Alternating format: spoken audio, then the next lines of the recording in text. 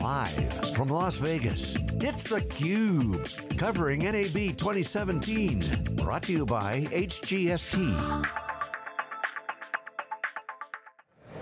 Welcome back to theCUBE. We are live from NAB 2017 on day 3, live from Las Vegas. Excited to be joined by my next guest from Adobe, Laura Williams Argilla. Welcome to theCUBE. Thank you so much for having me. You are the Director of Product Management for Professional Video. Yes, I am. And you are focused on digital video and storytelling. It sounds like that's been a long time passion of yours. Yes, I actually was raised in a family. My dad was a video person as well. He worked with educational technologies and helping connect people in remote areas with more populated areas for educational purposes. And he always had video gear around the house and was very passionate about watching movies and making television, and so he got me indoctrinated pretty young. And by the time I graduated from high school, I knew that I wanted to do something with media, and so I went to school for broadcasting. Wow, that's fantastic. So speaking of connectivity that your dad was able to facilitate, tell us about what Adobe is doing here at NAB 2017. What's the Creative Cloud? So the Creative Cloud is the suite of Adobe tools, and it is a collection of all of the tools that enable creativity, from digital imaging to motion pictures to Photoshop, all of the core creative tools, and a collection of services that help enable the connection between those tools. At NAB this year, we're announcing the Creative Cloud additions or updates to the video products, including After Effects, Premiere, Premiere Pro, AME, Audition, and Speed Grade Prelude, the whole bundle. The whole bundle. Yeah. So talk to us about the target audience for Creative Cloud. Is it the wannabe YouTube star? Are we talking about this broad spectrum, or is it more focused on kind of like the individual filmmaker? With the Creative Cloud, we actually have a really broad range of customers who we target. We target everybody from the aspiring YouTube creator who's just starting their channel, all the way up to some of the major motion pictures. Deadpool was edited in Premiere Pro.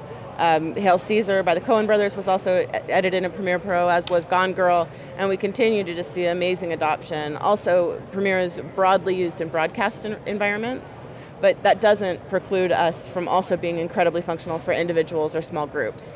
So if we look at kind of those target audiences, maybe the large and the small separately for a second, walk us through, for the aspiring YouTuber, what are some of the benefits that that person is going to get in comparison to the benefits that a creator of Deadpool would get, for example? Sure, so I think in general, there's a lot of overlap because they're both trying to tell stories, right? So you both start with raw footage and shape that into the story that you're trying to tell, and those tools work whether you're working on a motion picture or you're working on a YouTube channel. But I think there's certain things that we've introduced, like this year at the show, motion graphic templates, which give the opportunity to work with really powerful motion graphic effects in Premiere using simple sliders, the Essential Sound panel, which also dramatically simplifies some of the most common audio corrections that a YouTuber would, or anybody would make, but especially for someone who maybe doesn't have the technical depth of being able to jump into Audition and figure out all those parameters. This is a single slider for adjusting multiple parameters to increase the overall quality of their audio with one quick move. For the broadcast and the high-end motion picture, and one of the things that we're really proud of with Adobe is that we work well with partners. We have a huge ecosystem of third-party partners, everything from asset management systems to audio enrichment systems that you can access directly through Adobe, through a system of panels that they can create to give direct access in our tools. And it really makes the workflow so much easier because you're not having to pop in and out of a system to get work done. One of the things that kind of popped up when you were talking about the commonality of benefits from the aspiring individual to a studio is how they gain efficiencies from this. Talk to us a little bit more about, with respect to the partner ecosystem, how the partnering with Adobe helps enable efficiencies across this whole production process. Absolutely. So one of the best examples that I can give for efficiency is the asset management systems that we can enable to have direct access for users inside of Premiere.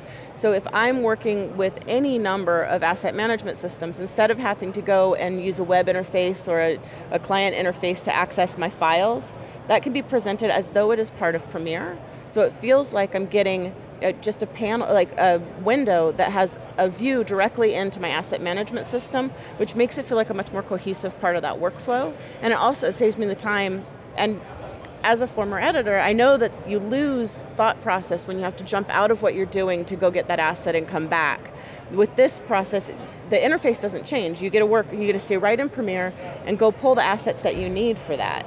And it just makes it so much easier. And so you end up spending a lot less time with the, jumping between getting back to the good state and remembering what you were doing also. That's a really interesting point that you bring up about how we look at technology as this facilitator, as this enabler, but also to like the cognitive process that an individual that's responsible for whatever part of it has to go through is also facilitated by offloading some of these tasks and making Absolutely. It automated and simpler. That's not something that I think we've heard this week or kind of talked about it in that context, but that's quite important. It's very important. I think as a creative person, you want to remain in your creative space as long as possible, and you don't want to go into the administrative space of asset management. You want that to be handed to you where you're working.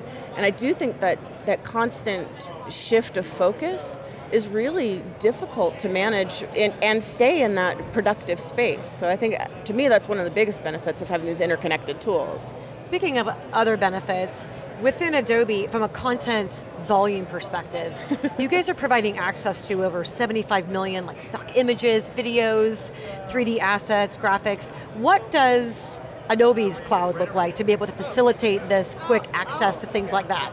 So we have a really powerful architecture behind our cloud. Each part of the system is established to best serve that type of use. And the acquisition of Adobe Stock has been one of our kind of prides and joys, because it is, again, the direct access to millions of images and videos, and you can access those directly through your product. So if I'm in Premiere and I need a stock image, I can search for stock images inside of Premiere, and I can place that image and test it. It'll be watermarked. I can show it to you, say, does this work? Yeah. You say yes, and I can buy it without having to go through the process of replacing that image. I just click buy, and it changes the images in place, letting me know that I've now purchased it or licensed it, which is, again, a huge time saver. Right. But the infrastructure behind the cloud is really, wow. It's large and scalable, and we have incredible uptime service. We're very, very fortunate with the way that we've been able to manage that architecture. Do you find any is security a concern for, or are you finding it now that there's so much proficiency in not only cloud technologies but cloud users that it's really not nearly as a big of a concern as it was before? I think there used to be a lot more concern about it, and Adobe has made security a first priority for cloud assets, especially when we understand that your creative material is so much a part of your income, and it's yours, it's proprietary. You don't want other people to have access to it unless you choose to share it. So we have a full security team focused on making sure our assets remain safe. But in the past few years, we've seen an enormous shift in people's willingness to put assets in the cloud and data in the cloud. And I think as people become more comfortable with it because of the known quantity of what internet security looks like, what data security looks like, they're more comfortable with it, and then they're able to reap the benefits of having that connected workflow that they're not forced to manage, upgrade, maintain. Exactly. So, yeah. Offloading that is always fantastic. Well, Yeah. Laura, thank you so much for stopping by theCUBE and sharing your wisdom of all your years of expertise at Adobe, and also before when you were kind of groomed by your dad. It was great to have you on the program today. Thank you so much for having me, it was a pleasure. Good, and we thank you for watching. Stick around, we're live from NAB 2017 on day 3. I'm Lisa Martin, we'll be right back.